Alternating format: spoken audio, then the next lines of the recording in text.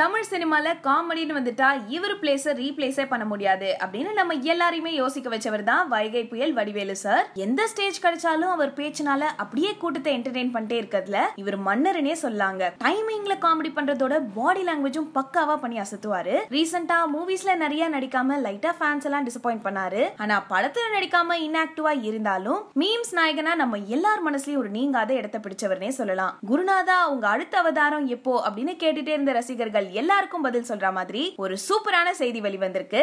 என்னன்னு கேட்டீங்கன்னா, சினிமால என்டர்டெயின் பண்றதை விட வெப் சீரிஸ்ல இனிமேல் மக்களை குஷிப்படுத்தலாம் அப்படின்னு சொல்லி முயற்சியில இறங்கியிருக்காரு. சோ இனிமே வடிவேலு சாரோட காமெடியை மிஸ் பண்றோம் அப்படின்லாம் ஃபீலே பண்ணாதீங்க. ஆல்ரெடி மாதவன், ரம்யா கிருஷ்ணன், காஜல் சமந்தான்னு பல லீடிங் ஆக்டர்ஸ் டிஜிட்டல் பிளாட்ஃபார்முக்கு வந்துட்டாங்க.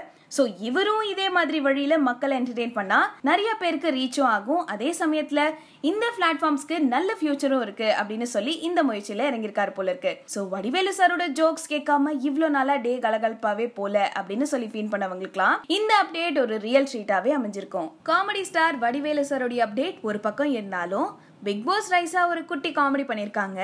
பிக் பாஸ் சீசன் 1 மூலமா தமிழ்நாட்டு மக்களுடைய அட்டென்ஷனை அப்படியே அவங்க பக்கம் திருப்பிக்கிட்டாங்க நடிகை ரைஸா. பியார் பிரேமா காதல் மூவில ஹரிஷ் கல்யாணோட நடிச்சு செம்ம கியூட் பேர் அப்படின்னுலாம் முதல் படத்திலேயே பேர் வாங்கினாங்க. நிறைய பாசிட்டிவ் ரெஸ்பான்ஸ் அண்ட் இந்த படம் மூலியமா பல படத்துக்கு புக் ஆகினாங்க. சோசியல் மீடியாஸ்ல ஆக்டிவா இருந்துட்டு வர ஆக்டர்ஸ்ல இவங்களும் ஒருத்தங்க.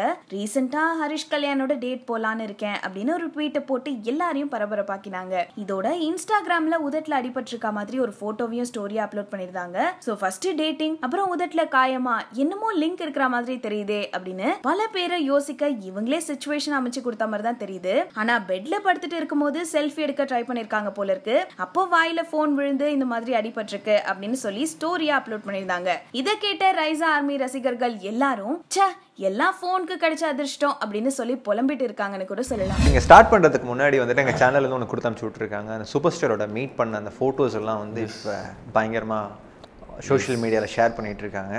ஸோ அந்த நிகழ்வு எப்போ நடந்தது? இப்போ நாளைக்கு காலைல தான் மீட் பண்ண போகிறோம்னா இன்றைக்கி லேட் நைட் நாங்கள் டப்பிங் கரெக்ஷன்ஸ்லாம் பண்ணிகிட்டு இருந்தோம்.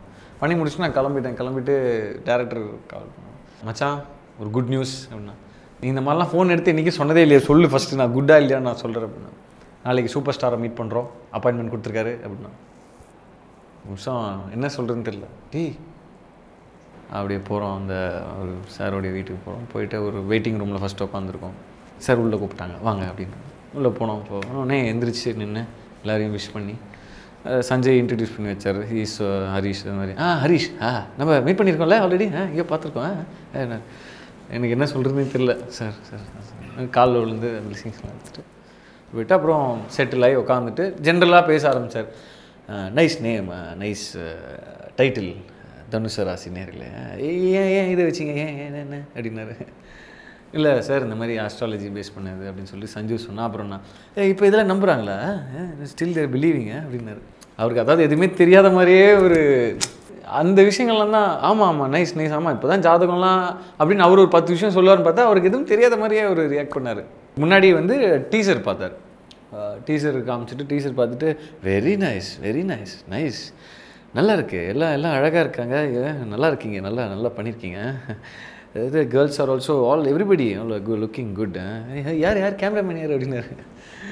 பிகே வருமா அப்படின்னு சொல்லி சொன்னோம். என்ன படம் பண்ணியிருக்காரு அவர்? அட்டக்கத்தி, அப்புறம் குக்கு எல்லாம் பண்ணியிருக்கேன். அட்டக்கத்தி பண்ணியிருக்காரு. ஓகே, மேபி அவர் ரஞ்சித் சாரோடைய படம்ன்றதுனால அவர் ஒருவேளை பார்த்துருக்கலாம்.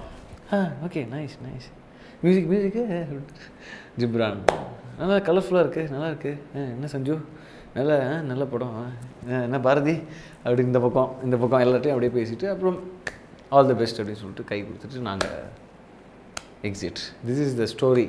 கிளம்பும் போது தர்பாருக்கு தான் வெயிட்டிங் தலைவா அப்படின்ட்டேன். சிரிச்சார் அவரோட ஸ்டைலில். அவ்வளோதான், எதுவுமே சொல்லலை. தர்பாருக்கு தான் வெயிட்டிங் தலைவா அப்படின்னு.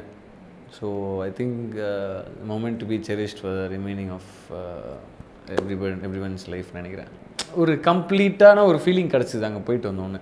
அந்த ரூமில் பார்த்திங்கன்னா அத்தனை மகான்களுடைய ஃபோட்டோஸ், மெயினாக அவருடைய குருஜி பாபாஜியோடைய ஃபோட்டோ, அவ்வளோ ஃபோட்டோஸ் இருந்தது.